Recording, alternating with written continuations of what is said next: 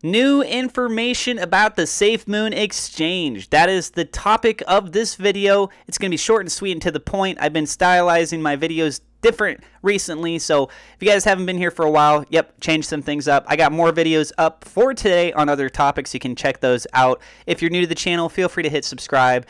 Would love for you guys to be a part of the community, and if you can, hit the thumbs up like button. It helps us out with the YouTube search algorithm. Share the video if you think other people would find this to be helpful. And please keep in mind, I'm not a financial advisor. Everything I'm sharing is my own opinion. It's my own research. And as always, I encourage you guys to do your own research as well.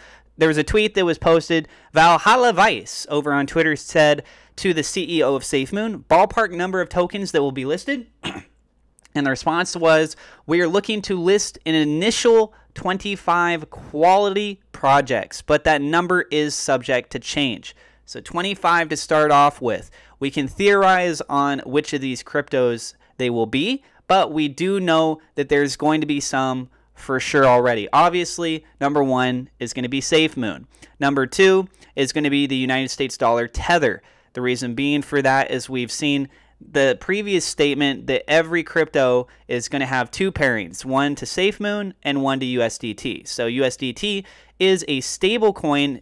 It's still a cryptocurrency. Number three, I would say, is going to be BNB. BNB is heavily prevalent as it does do the backing for the liquidity pool for that of SafeMoon, and we've been recently seeing the new features added in which you can send BNB, one of which was another video that I just posted earlier today, so you guys can actually check out that video as well.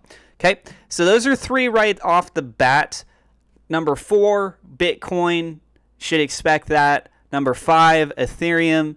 And then we're going to go down the list here. So we got also potentially on the table Cardano. Very high likelihood for that if I had to take a guess. XRP is still going through legal issues right now. So I wouldn't be surprised if that's not on the actual exchange when it launches unless they finalize everything with their court case situation. Dogecoin. We know that they're big supporters of the Dogecoin community, so I would largely expect that to be on there as well. The USDC, they've already got the United States dollar Tether, so whether or not they're going to have the USDC, I think is debatable, but probably not. Polkadot I could see being on there. Solana is listed on the top 10 cryptocurrencies. Potentially seeing that. I think Uniswap is definitely on the table since we've seen the ability now you can actually trade for SafeMoon over on the Ethereum blockchain, of which you can use Uniswap. There's also the BUSD. That's mainly over on Binance's side. And again, we already have the United States dollar Tether. This is another stable coin, so probably not going to see the Binance USD. It just wouldn't make sense to me. Bitcoin Cash. Oh, geez. I mean, it's up there in the top list. We might still see it. We got Terra Luna, Chainlink, we got Litecoin, Wrapped Bitcoin. So that Bitcoin is essentially paired in conjunction with Ethereum side. Polygon Matic, Ethereum Classic, Stellar XLM, Internet Computer. That one blew up within the last couple months. It really came out of nowhere. VeChain, Theta, Filecoin, DAI, and I don't know about Tron, if that's going to be on there. Aave, I think that's how you say Aave or Av. I've never really officially learned how to say it. So I think EOS is definitely a good potential one on the table. I think Aave is on the table. Tron, probably not. DAI is essentially a stable coin, so they might not include that one there. And then I think the rest of these have some pretty good opportunities. I'm not sure about Theta. But EOS is definitely something that would make sense. Also, if there is Wax, where is Wax? IOTA, I mean, they talk a lot about the Internet of Things. Maybe we'll see that over there.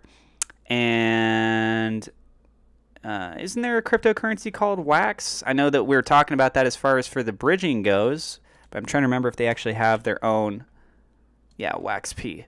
So if they're going to be doing bridging over to EOS and also to Wax, I would assume they're probably going to have these two on the table. So that's my thoughts on this. You guys let me know if there's any that maybe I didn't cover that will likely be on that initial list. Again, they said that 25 is just a starting point, and this is subject to change. All right, so let us know what you guys think in the comments down below.